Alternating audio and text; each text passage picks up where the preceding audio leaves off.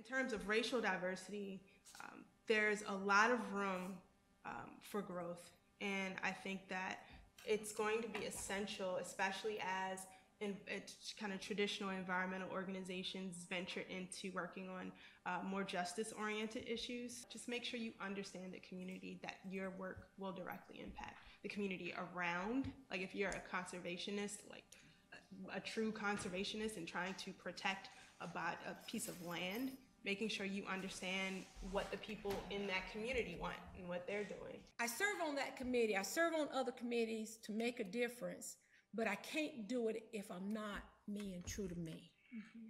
I've had people tell me I need to be quiet, or I had people tell me I need to sit down, I need to not bring that up.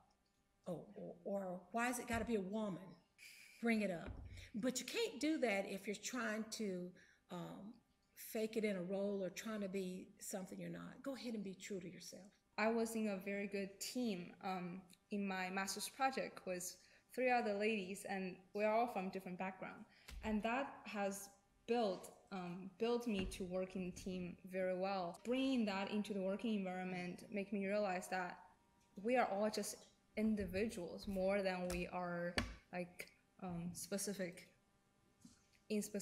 categories of people. That make me really appreciate the individuals and seek to understand them and accept them as who they are. Racial diversity is definitely something that is lacking, and that definitely needs to be worked on.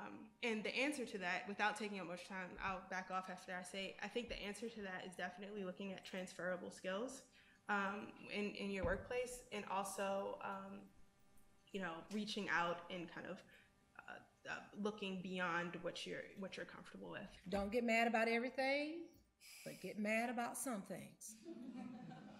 Pick and choose. Practice crucial conversations.